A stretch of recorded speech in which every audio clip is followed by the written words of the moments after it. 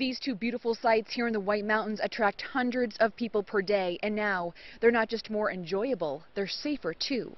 1, 2, 3. An improvement project at the Lower Falls Recreation Site in the White Mountains brings a new trail and viewing platform created to make things safer. People don't have to stand on a very slippery rock in high water.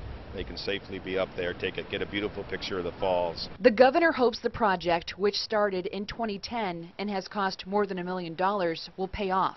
The North Country is our jewel, and it's so important for the economy of the North Country that we promote travel and tourism. Tourism is our second largest industry in New Hampshire, and it's critical to the economy of the North Country. The improvements also help to protect the state's natural resources. It's our most popular day use area on the forest. We get 5 to 6 million people a year, not at this site, but on the forest, but many of them spend some time here during their visit. The Lost River Gorge and Boulder Caves in North Woodstock is experiencing its own growth. This expansion is the first big expansion since like the 1980s, so it's very important to always have something new for visitors to see. This site now has a new boardwalk and bridge that allows visitors to see the gorge and caves in a whole new way.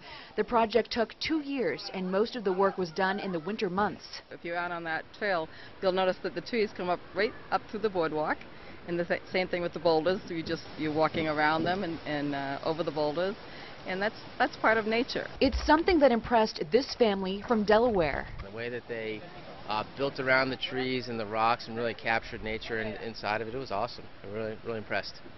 The two sites do have admission fees. That money goes to fund projects like the ones we've shown you today, and it also goes to helping to maintain those attractions throughout the year. Reporting in the White Mountains, Kristen Carosa, WMUR News 9.